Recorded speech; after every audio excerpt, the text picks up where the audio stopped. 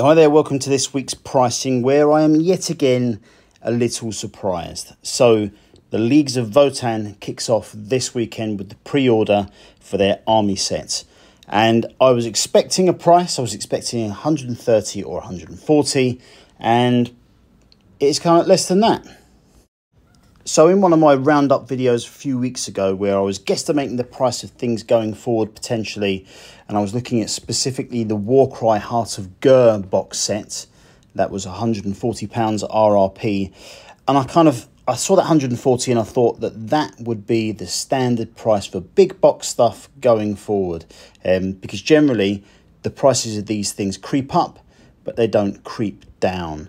And then the next major release after that was Warcry Into the Dark, which came in at 130. And I was even slightly surprised at last week's price for the Battle of Osgiliath, which I think was £125. And again, I expected it to be a little more than that. But anyhow, the Leagues of Votann army set is coming in at £120. Now, I haven't looked at that much of the Leagues of Votann stuff. I was pretty sure I was going to get this box until I decided a few weeks ago that I was kind of not abandoning, but I wasn't getting into any new stuff for 40k or Age of Sigmar. I was just going to stick with the skirmish stuff. So that is, for the most part, Warcry and Kill Team.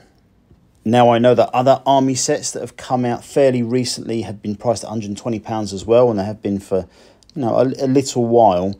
And I was sure that, in line with most other things, that price was going to increase. But there you go, £120 for this army box set. For anyone who hasn't picked up one of these box sets previously, basically what you get is you get a small army. So, a few kind of troops and, a few HQs and that kind of thing. And you've got some fast attack on here as well. And you get the rest of the stuff to play them. So you get your codex, you get your cards. And in this case, you get some tokens as well as a transfer sheet. Now, with the price of everything on the planet going up at the moment, is this £120 set? Is that enough for you to get into this army? I'm sure we'll have more releases in the coming weeks. But yeah, this will give a fairly decent saving on buying it all separately. So let me know if you're interested in the Leagues of Votann. I think it's quite interesting. I watched the battle reports for them on the Warhammer Plus content. It was quite hilarious, really, to watch them absolutely stomp the Tyranids. Yeah, I'm sure you can guess why that happened on that format, but it certainly happened anyway. And they also had a narrow victory the previous week against the Astra Militarum. And I believe they're on there again this week with a battle against the Orcs. So it'll be interesting to see how that plays out as well. But from what I've seen so far, they are very overpowered, which probably means that in, not too far-flung future, they'll probably get torpedoed and be absolutely crap. But for now, they look pretty good. Okay, so that's all there was for 40k. So moving into Necromunda, we have got a whole bunch of dice. So we've got the Squat Ironhead Prospectors, the Orlok Ash Wastes, the Ash Waste Nomads, the Ash Waste Vehicle Dice, and the Goliath Ash Waste Gang Dice. They are all £12.50 per set. We also have the Goliath Maulers, these wicked pair of vehicles on here. That's £28. There's also a book out for Necromunda, the Aranthian Succession, Cinderak Burning. Yeah, that's at £30. Honestly, I've never played Necromunda, but it seems that every week there's something new out. I don't know how people are keeping up with it. But yeah, certainly more Necromunda stuff this week as well. And then we finish up with two books. We've got Nightbringer, the Anniversary Edition, that is £20. And we have the Vorbis Conspiracy, that's £8.99, that's a paperback. I will definitely be picking up the Vorbis Conspiracy. I do like the Warhammer Crime stuff.